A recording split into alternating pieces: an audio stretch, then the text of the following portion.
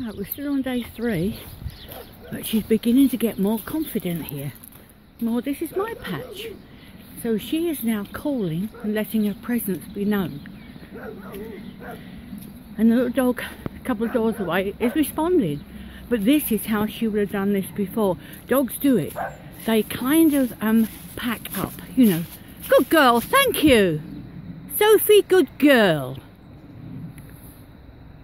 Now all I'm doing is letting her know that I know he's there and that she doesn't have to worry. Or she's marking her territory. Very, very common move. Good girl, thank you. Because she's not going on, what I'm going to do here is leave. I say leave, not abandon her, she's in the field. But I'm going to go back up here. See if she comes to look for my support. She's barked again. But what I'm showing her is, I'm not bothered. She's not going on and on and on and on.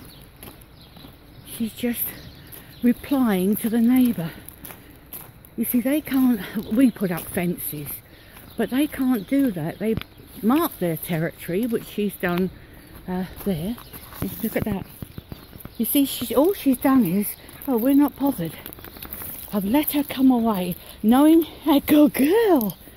Good girl. Oh, good girl.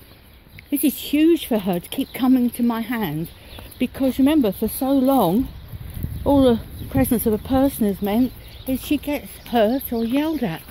So breaking that cycle, and she's happy. She might go down there and bark again, but that's fine. I don't mind at all. She can't, I just knew it on cue. Good girl. Thank you, Sophie. Gonna come away again. But you have to, because she doesn't go on. You see, this is, dogs like this are so near to wolves or free living canines because they understand the rules. This is why she's never jumped up at me. She doesn't offer to jump up at anybody because that comes with it.